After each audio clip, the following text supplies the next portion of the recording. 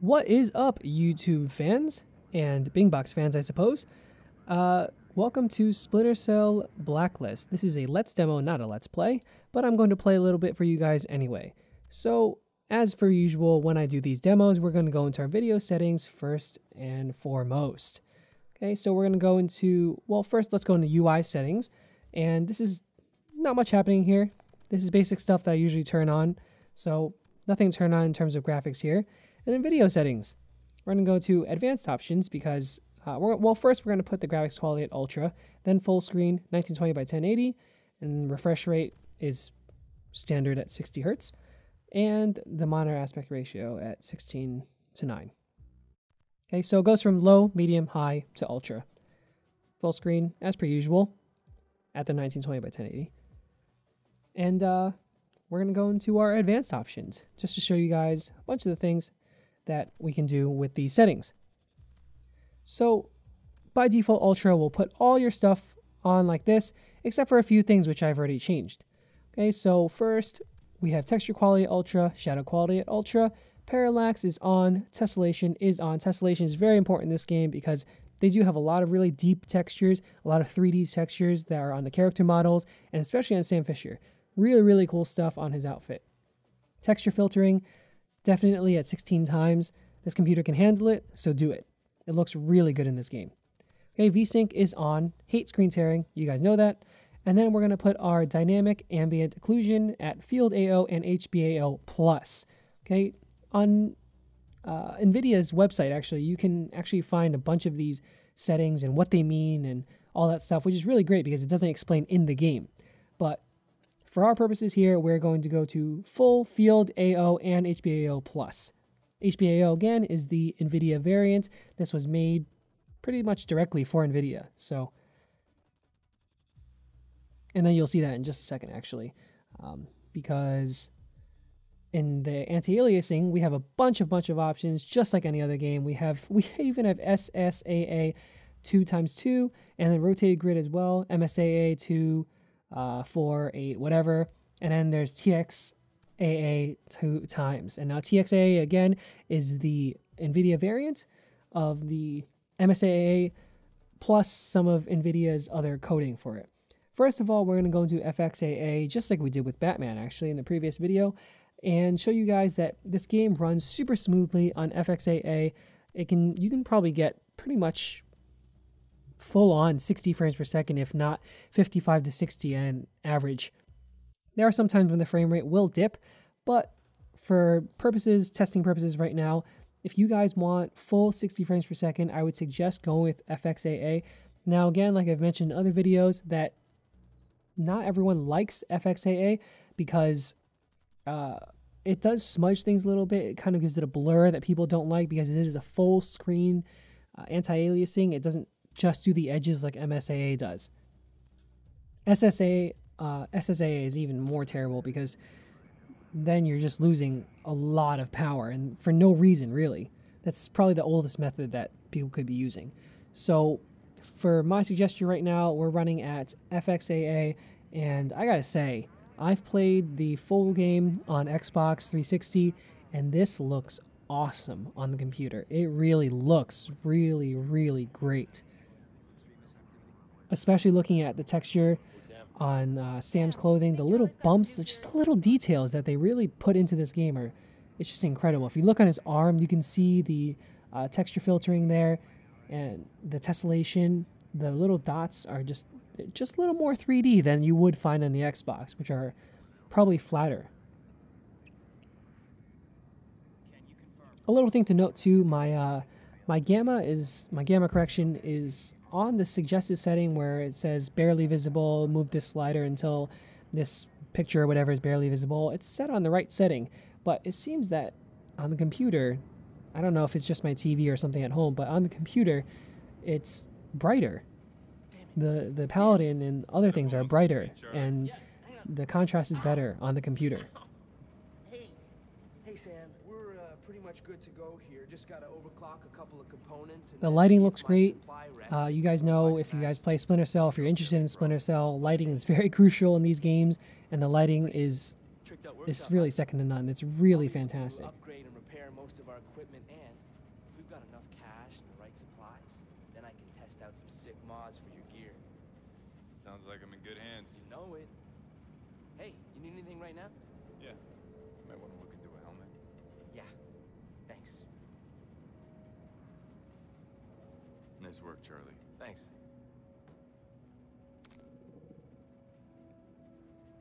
I'm just walking around the Paladin here just to show you guys some of the detail that they really just put in this game. I mean, Tom Clancy games have always been known, especially for their gear, the detail on their gear. This game is, it's just incredible. I mean, in terms of graphics, this is definitely the best of the series. Double Agent did look really good too. But in my opinion, there's a lot of detail, especially in the PC version, that you just don't necessarily find in the previous versions. Now this is the first mission, just to show you guys some gameplay. I'm going to be doing a few missions, and this video is going to be pretty long, so I'm not going to be talking through the whole thing of it. I just want you guys to experience different features of the game that you may not notice in some parts of the game and you will notice in other parts, and some of the textures and the features. The water looks really great when you're stepping in water, and you'll see more of the water effects later on. But right here, the game looks really fantastic. There's a lot of detail happening right now. And again, this is on the FXAA, so the frame rates are still pretty high right now, and they do dip. You don't really have to worry about that. And this is one of those games that you don't have to worry so much about your frame rate being at perfect 60. I mean, other old games like on Xbox 360, they run at 30 frames per second. You guys didn't even realize it. I mean, yes, the graphics weren't as good, but they're running at 30 frames per second. A lot of people, especially on PC, are really pushing for the 60 frames per second or higher, as high as possible, and I can understand that for Battlefield. But for certain games, you don't have to set everything on Ultra, and that's the message I'm trying to get to you guys that are looking into getting this computer. Yes, this can handle things on Ultra, but it won't give you 60 frames per second, and that's not a bad thing. I mean, this game does not need, I'll repeat that again, to be run at 60 frames per second, because this is mostly a slower game. If you're playing Splinter Cell correctly, you're going to be sneaking around, you're going to be methodical, and you're going to be lurking the shadows very slowly and following and pursuing your targets very slowly, if you do happen to have targets. Just look at the detail on his suit and everything. It just looks, this is like Sam Fisher right here, you know?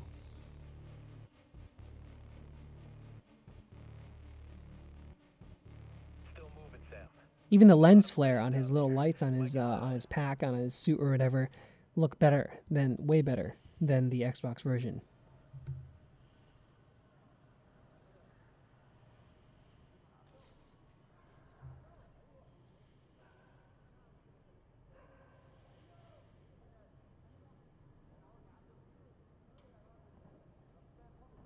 Check out the light on this.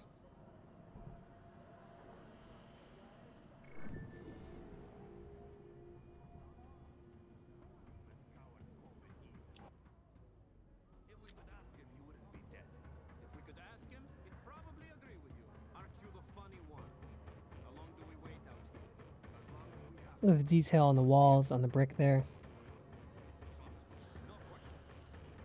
Now, this is, again, also recording, so, I mean, I'm not going to blame the recording program for my loss in frame rates, but it does, every time I record something, usually drop 1 or 2 frames. Usually. Especially for a high-intensity game like this. Now, again, that's not really an excuse. I mean, it's only dropping 1 or 2, so it's not huge, but it does contribute to some of the lag here that you see. And also, this is rendered through video after gameplay, so I don't even remember if I had some of this lag when I was playing. It might have just been rendered that way.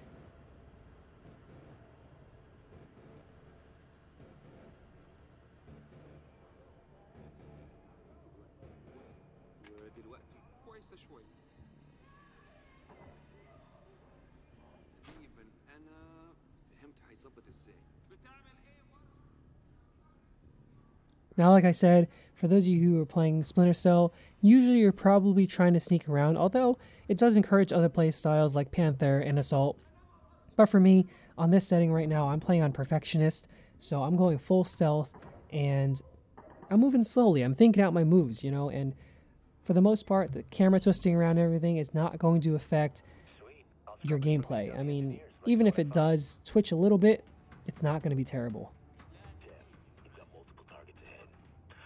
I think his hallway looks great in this scene as well. Go into the room to your right, out the window and traverse the ledge.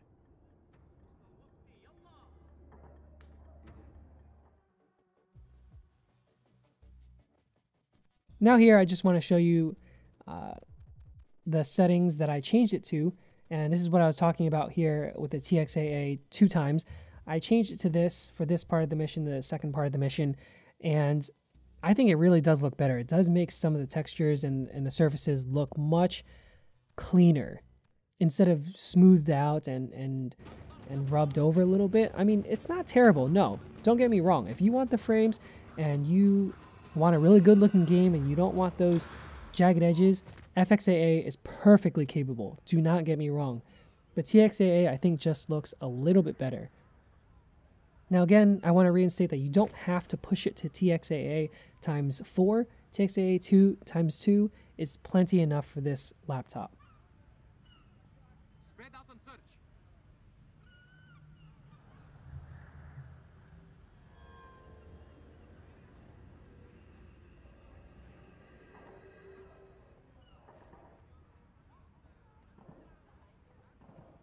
Just check out the shadows and the movement of the lighting here and the lens flare. All of these little things that just contribute to how good this game really looks. Now, I do want to reinstate that this is on TXAA, so therefore the frame rates are going to drop. You are using MSIA, and that does tend to have a performance hit on your computer. But again, for me, it's not going to be terrible. And keeping these frames at, 45 to 50, sometimes even 60 indoors, it's perfect for me. It's really good. To me, if you're not dipping below, usually you don't dip below 40. Sometimes there are times where it will dip maybe, to 38 or something like that. But for the most part, it's not going to dip majorly. But you will see in some scenes when there's a lot of water and a lot of little things moving. I mean, water is a hard thing to render, especially if you want those right edges, You'll see in a later scene that it is going to be pretty taxing in some heavier weather effects areas. Again, it's still going to stay above 30, which is what you want for gameplay. It's going to stay above 30, and it's going to be perfectly playable, I promise.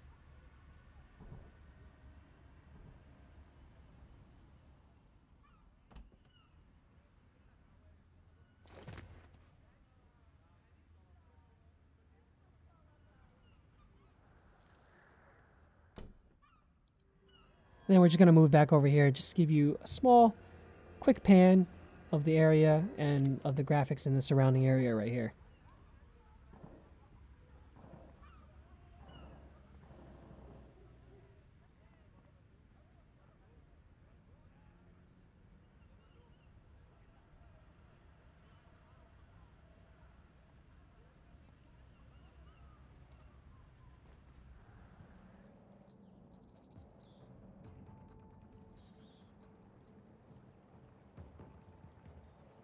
Now here we're going to show a different part of, I think this is the second level, I do believe, I'm pretty sure, and we're going to just do some climbing, just to show you guys some of the water effects, those birds flying around, the grass effects, the rock textures. This is mainly for that purpose.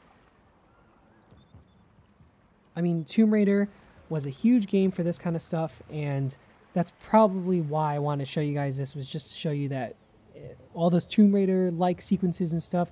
I don't have Tomb Raider on PC, unfortunately, but I can assure you that it's probably going to look on its best, probably. I'm going to assume. That is without the crazy hair texture feature that they added on.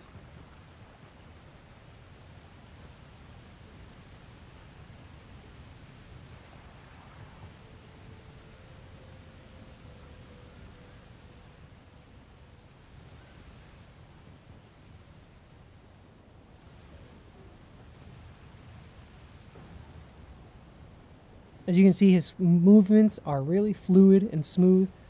No problems here.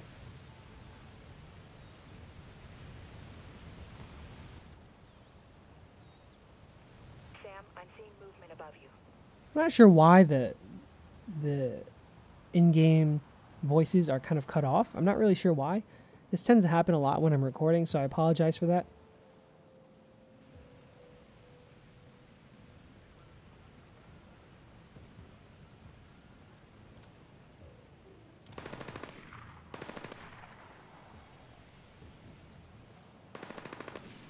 As I said, when you're hiding in the dark and you're sneaking around, the game looks its best. Like with all the shadows and everything, and showing you the differences between the darkness and the light, it just really looks good.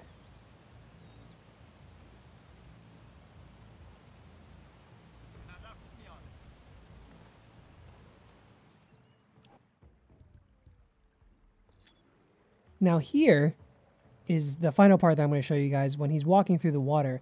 I'm going to stop for you guys just to show you. The water looks fantastic, but your computer does take a performance hit. I mean, we're looking at the low 40s, high 30s maybe, but the water in this game looks fantastic. Looks way better than the Xbox version, and it just looks really smooth and really good. And I would definitely keep these video settings on just for this kind of this atmosphere. I think it just looks incredible.